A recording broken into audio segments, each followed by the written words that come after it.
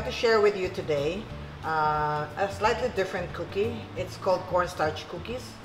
It does not use any flour. It just uses cornstarch. This is good for people who have intolerance to gluten or to flour, or those who are on a gluten-free diet. But for those who are not on a gluten-free diet, you will still enjoy this. Let's get started. For cornstarch cookies, you need 4 cups of cornstarch, or 1 pound or 450 grams, 1 cup of full cream powdered milk, 1 teaspoon baking powder, 1 cup sugar, 2 tablespoons vanilla, 2 whole eggs, 1 cup premium margarine. If you want to use butter, please add 1/2 teaspoon salt. This is premium margarine or refrigerated margarine, or they call this butter blend. And then you have sugar. I will add in the vanilla.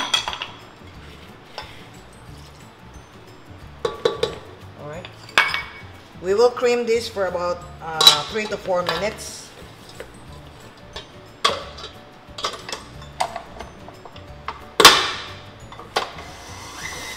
To add your baking powder to your cornstarch.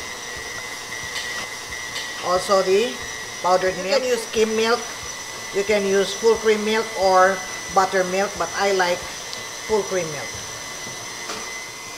This cookie recipe is inexpensive because it just uses starch. It does not use flour. Of course, powdered milk is expensive, but in case you want to reduce the powdered milk, just replace it with an equal amount of cornstarch. Also, it does not use butter, it uses premium margarine.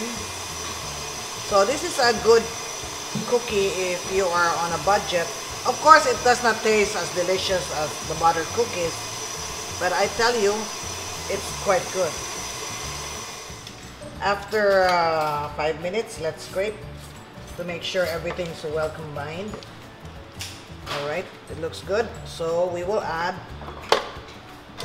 the eggs.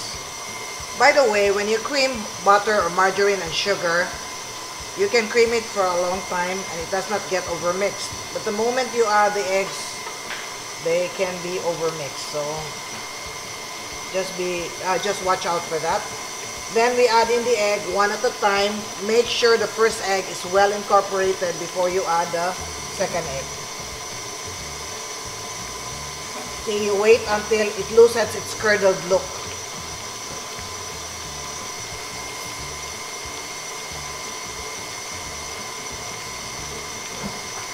You know it has formed an emulsion when it's smooth. Alright, let's add the next egg. Let me scrape the bowl.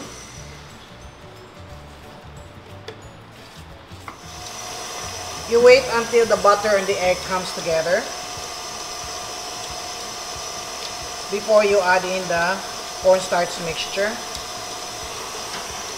By the way, some people, instead of adding powdered milk, they add flour.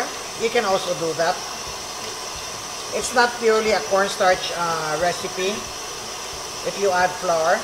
So for those who are gluten-free, who are on a gluten-free diet, they can't eat that. But if it's just cornstarch with the milk, yes, they can. You can see that the butter or the margarine and the eggs are mixing together. They're no longer watery. They don't look like mayonnaise that got wet. See, okay, this, once you see that, okay, let me turn it off. See, you can see it's smooth now. That's the time you add the cornstarch mixture. Oops, sorry, I'm sorry, this one does not go on really slow. By the way, this recipe, if you don't have a mixer, you can mix it with a wooden spoon. You just need you know, more power to do that. Pardon the flour dust. Okay, mix only until you don't see the cornstarch. See, you don't see the cornstarch, so stop. Okay, done. I'm going to make them into like 1.5 inch balls. Yeah, this is my favorite scoop. Okay, you roll this lightly because this is kind of wet. Okay. You can make smaller ones if you like. Okay. If they really stick to your hands, you can dust your hands with cornstarch. You know, this happens when sometimes the eggs are big. So if you really want very accurate every time, you weigh the eggs instead of saying how many pieces. Okay. Anyway, we will also try to make 15 pieces. This will spread a little bit, not a lot, just a little bit. And then remember, form them into balls.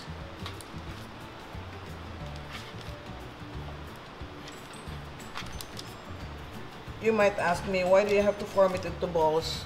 The bottom will be flat anyway. You're right. I just thought it would be nicer. Okay. And then you dip your fork in cornstarch, and then you make like this. You crisscross. Flatten it a little bit and crisscross. So you see, there was no need to make a perfect round. It's just the OC in me. Okay, when you press, don't press it also. Don't press it down too much because we don't want our cookies to be very thin. And then later, if you want to give it some character, you can sprinkle some kosher salt if you like, but I leave it as it is, okay? I have many recipes to share with you. If you're interested, please like, share, subscribe, and click the notification bell so you can be alerted when a new video is uploaded.